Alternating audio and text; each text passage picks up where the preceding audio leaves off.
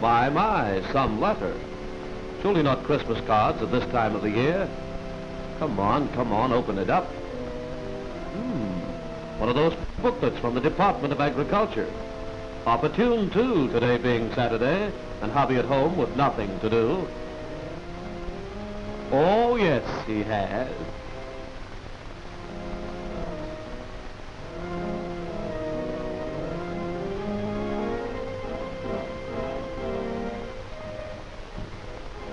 Mary, how could you?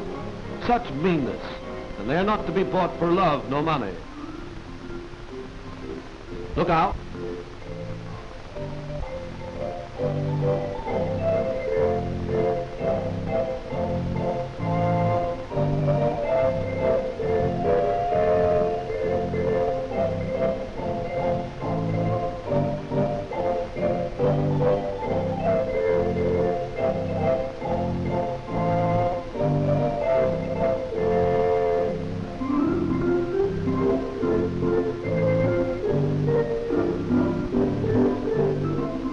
It's in the bag, Meanie.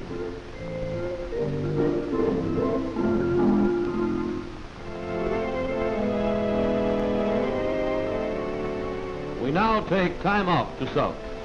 The complete sulker requires a lawn, some shade, a chair, a book, and a sour look. He's got the lot, so he's all right.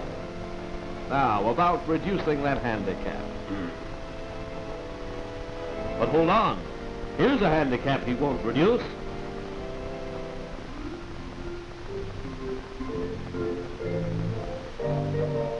Take a look at that, sourpuss.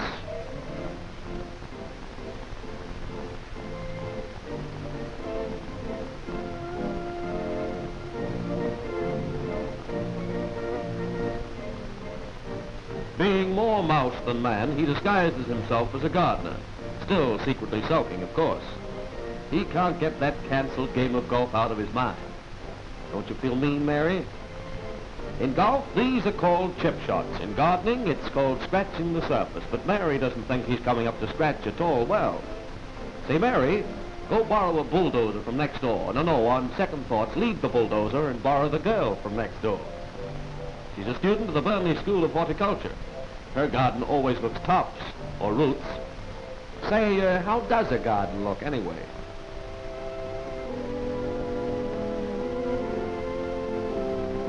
Sabotage, that's what's being done to a good game of golf. My goodness, she says. What's this prehistoric weapon?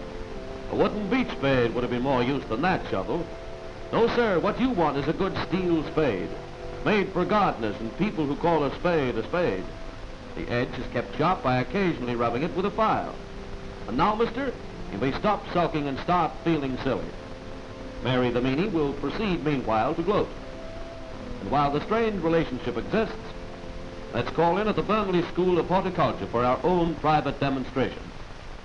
Meet Tilly the toiler, Tilly the tiller. I'm sorry, I mean meet Tilly the gardener. See how easy digging can be? Remember, of course, that the soil should be moist but not wet.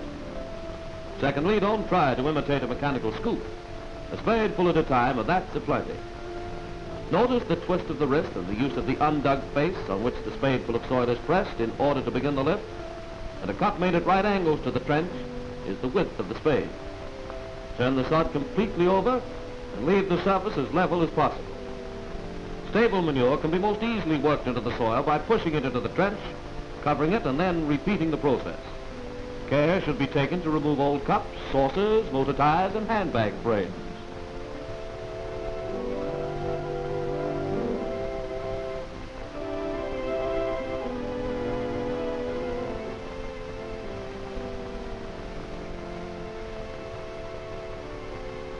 The large lumps require breaking down, but if the soil has a tendency to run together and cake, leave the surface rough. This always annoys the snails.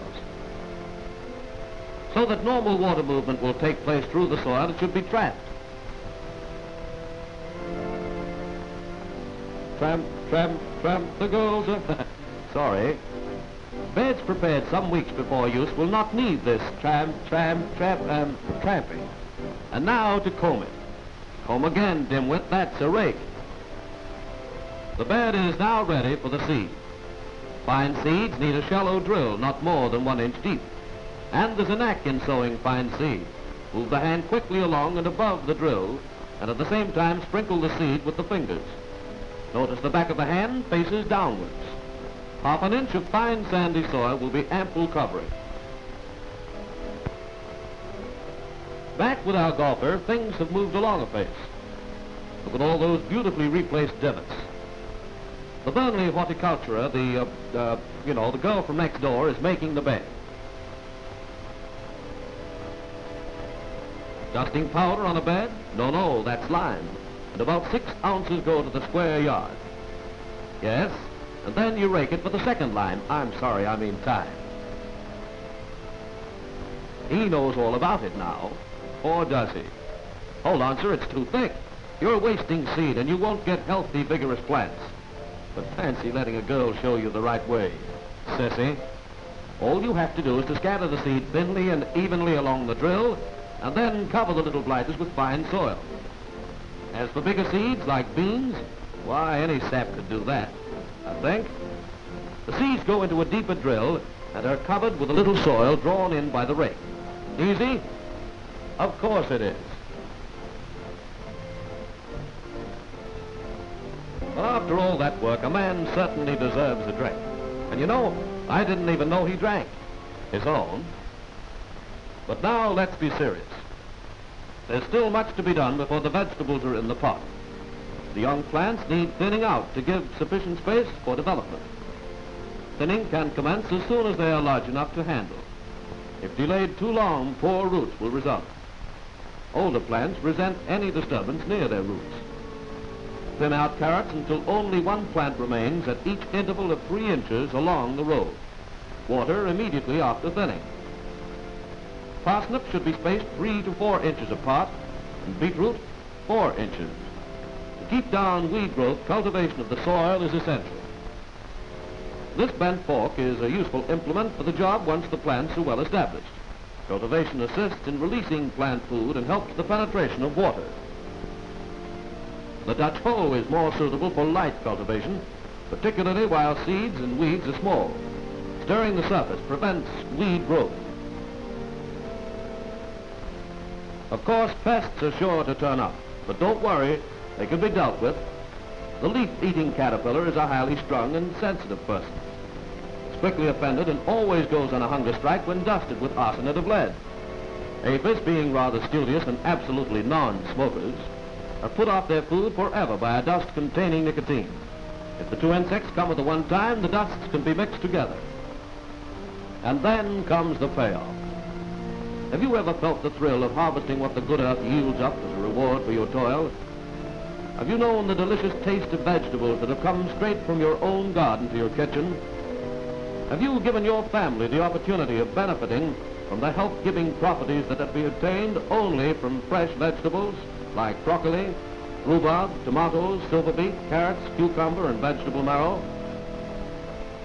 If you have enjoyed none of these things, you have missed something really worthwhile. It's not too late to start now. Write to the Department of Agriculture, Melbourne, for a copy of that e-booklet on vegetable growing. Give golf or the races a miss next weekend. And before you know where you are, you too will be picking health-giving vegetables just like these.